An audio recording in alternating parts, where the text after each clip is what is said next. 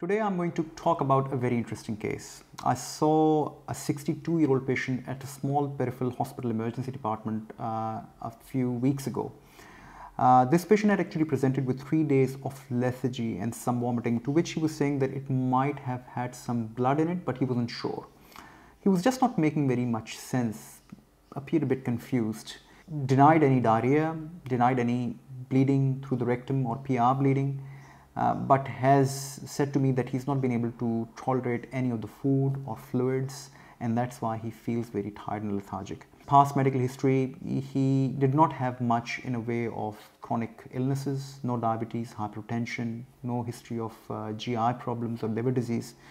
He was not on any regular medication. In particular, he was not on any anticoagulations, anti-platelet medication, or any non-steroidals. He was a non-smoker but used to be a heavy drinker. But in the last 1 week, and in particular the last 3 days, he's not touched alcohol as per the patient. In terms of examination, his blood pressure was fine, 157/60. His heart rate was 80. His oxygen saturation was 95% on room air, and normal blood sugar, normal chest, and normal abdominal examination. We did the prorectal examination, which did not show any melena. So I thought, okay, fine, I'll do some blood tests, including a hemoglobin check, LFTs, lipase, electrolytes, urea. The nurse called me up that he's actually feeling sick. He vomited. And when I saw, he had about 300 to 400 mils of vomit, which was looking like a coffee ground vomiting to me. He had already had antiemetic by the ambulance. We gave him another dose of antiemetic, gave him a loading dose of pantoprazole, plus I started him also on infusion of pantoprazole. His bloods remarkably came back as all normal. He had hemoglobin of 147. His urea was normal at 5. His creatinine was also normal. His LFTs and lipase were plumb normal.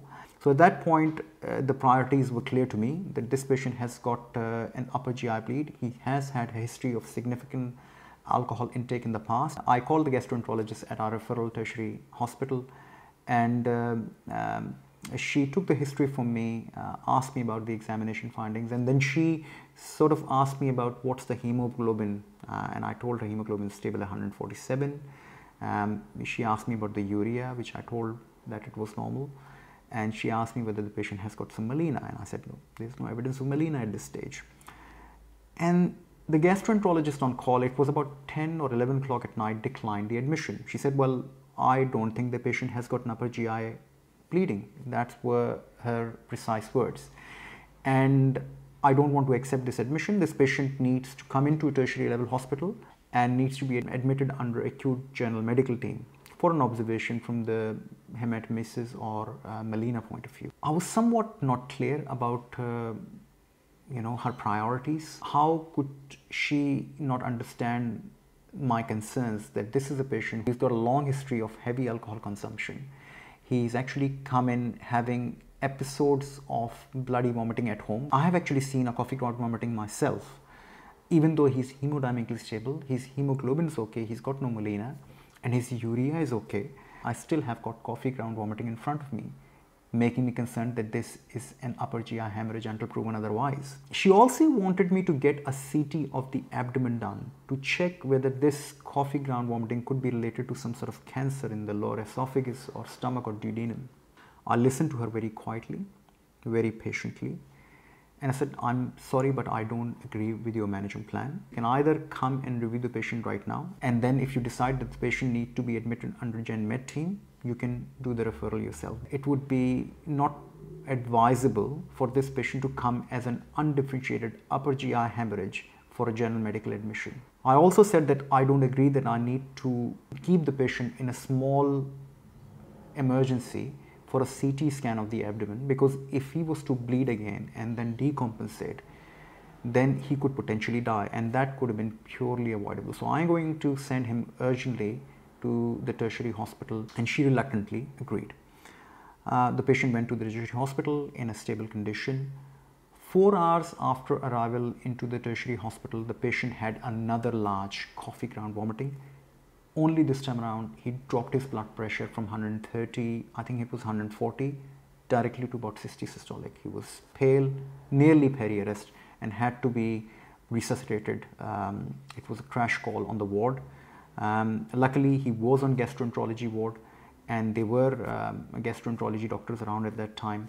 They actively resuscitated him, saved his life, and immediately took him to theatre. During the endoscopy, they found that he had a slow but actively bleeding gastric ulcer, along with all the erosive gastritis from presumably all the alcohol intake over the years. And they were able to control the bleeding, stop the bleeding, and this patient's life was saved. Source of bleeding is often debated, especially in emergency department. We know the gastroenterologists and surgeons often debate that if that's lower GI bleeding or upper GI bleeding. The color of the bleeding in itself cannot dictate that. Sometimes the patient may have PR bleeding, which is maroon, could be black, could be bright. This could all be upper GI hemorrhage. You cannot look at just the color of the bleeding of melena and say that it's an upper GI bleeding or lower GI bleeding. It's very difficult to draw that conclusion. The other thing is, if you are able to recognize classic coffee ground vomiting, this is most likely to be in upper GI hemorrhage. Also, if the patient has got a history of heavy alcohol intake, these patients are more at risk of gastritis, erosive gastritis, bleeding gastric ulcers, duodenal ulcers, and esophageal variceal bleeding. So you've got to be very wary in the patients who have got history of alcohol consumption, that they can have significant amount of GI hemorrhage and they can decompensate quite rapidly. Tintinelli actually says that only blood which is useful in the patients who have got an upper GI hemorrhage is cross match, so that you can resuscitate this patient with pure blood. Hemoglobin, LFTs, lipase, and urea for that matter are not diagnostic. And surely and clearly this patient who had significant amount of upper GI hemorrhage had completely normal hemoglobin, urea, LFTs and lipase. So that goes on showing that even with the normal hemodynamic status, normal bloods, the patient could still have a significant amount of GI hemorrhage. If the patient has got an evidence of upper GI hemorrhage in a view of coffee ground vomiting, the only thing which is going to save their life is endoscopy and source controlling the bleeding.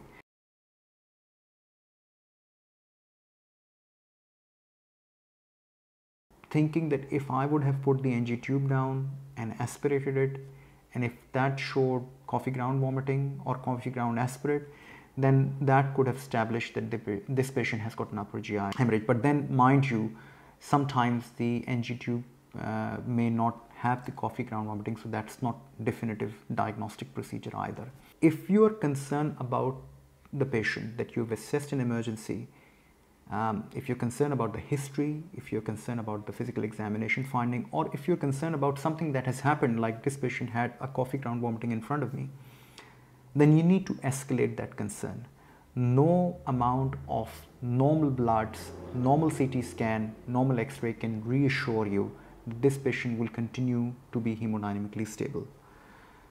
This patient, as I said, quite rightly was transferred in right time to the definitive facility, where he did decompensate but was able to be saved because they were able to offer gastroscopy and source control the bleeding.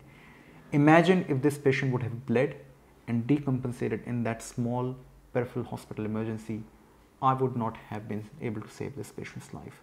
So something to think about. There are countless discussions that we have every day with teams, and sometimes I think that we are not able to transfer our concerns, but we need to highlight those concerns, because patients only have us and only us at the time when they need someone to advocate them.